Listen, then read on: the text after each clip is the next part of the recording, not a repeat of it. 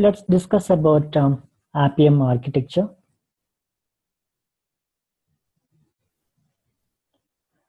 So there is a difference between Android Appium architecture as well as iOS. A very small difference. Okay, but at high level, both looks very similar. So the automation code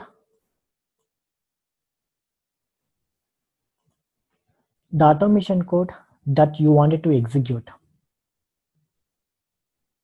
Basically, you write some automation code that performs set of actions on the mobile application that is installed on a device, right? So you write some automation code or test scripts that will interact with the mobile application installed on a device. So that's how at high level we can see the architecture. But if you go inside a little more deeper, the test scripts basically invokes the Appium server. The commands from the test scripts first invoke the Appium server, and this Appium server understood the commands and executes on the mobile application. All the test scripts commands first will reach us to the Appium server, and this Appium server is responsible for executing these commands on the application installed on a device.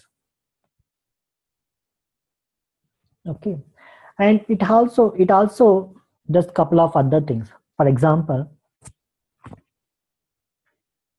for your mission, there are multiple devices are connected. Let's say in your system, Appium server is installed, and to the same system, there are multiple Android devices are connected. Okay, when you send the commands from the test script, it has to execute these commands on a application installed on a device. Now, application is okay, but on which device? There are multiple devices are connected to your system. Now, to which device it has to send the commands so that the device can execute these commands on the application. Okay, so this Appium server plays a role in identifying the device that has to be connected. Okay, so when the commands comes to the Appium server, these commands will go to the specific device and it will be executed. So what is that specific device and who gives that information is the question, right?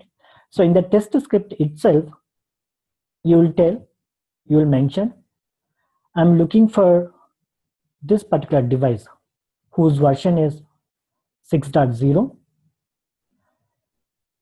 whose device name is Samsung Galaxy S7, and whose device identification number is a unique identification number. You will also give that, so that it will find out how many devices are connected. First, there are multiple devices connected. So how many devices are actually belongs to Samsung Galaxy S7? There are 2 devices. And what is the version of both the devices? Both the device versions are 6.0.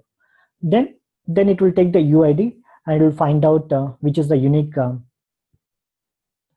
the ID which matches to that device, and it will start communicate with that. So with this information, it will try to find out the unique device where the code has to be executed. Okay, so that is one thing about the Appium server. It not only executes the commands on a application, it also identifies the right device for execution.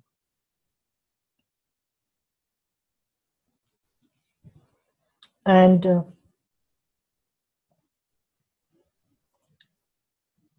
this Appium takes the support of Apple instruments. Something more depth we are going. This Appium server takes the support of Appium instruments. So this is a tool again. So this tool is developed by Apple company. This tool is developed by Apple company. Okay, so actually the commands go to the Apple instrumentation and then it will go to the application. In between there is Apple instruments.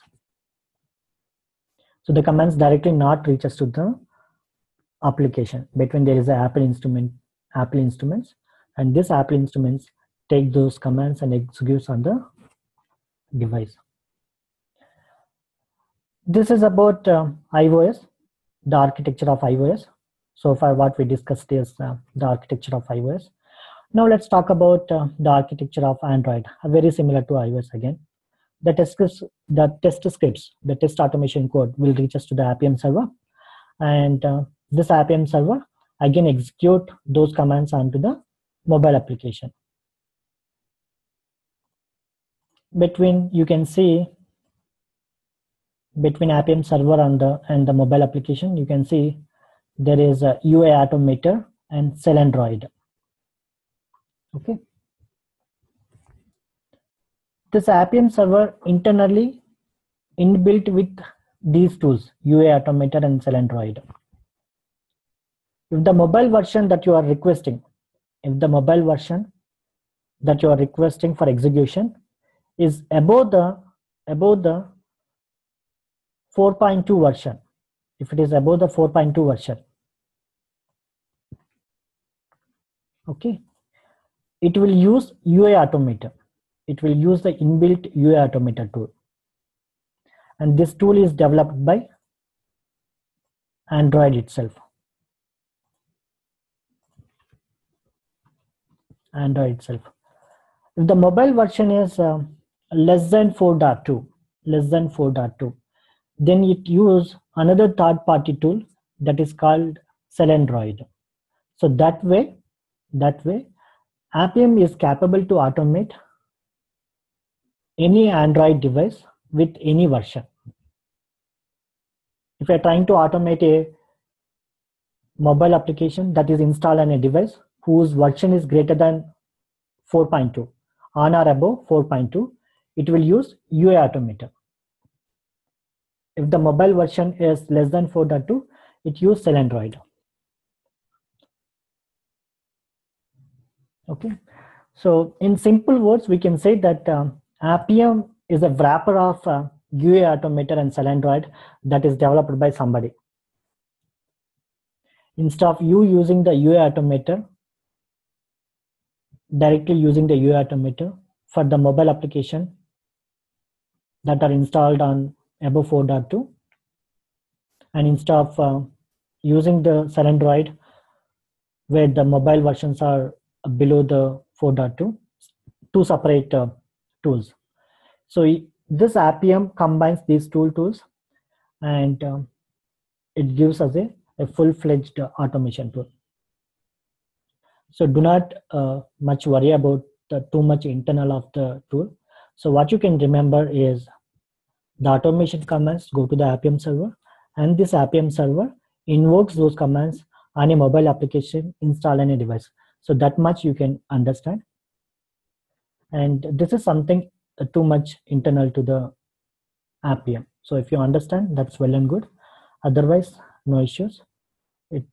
It's really not a matter. That's about Appium architecture.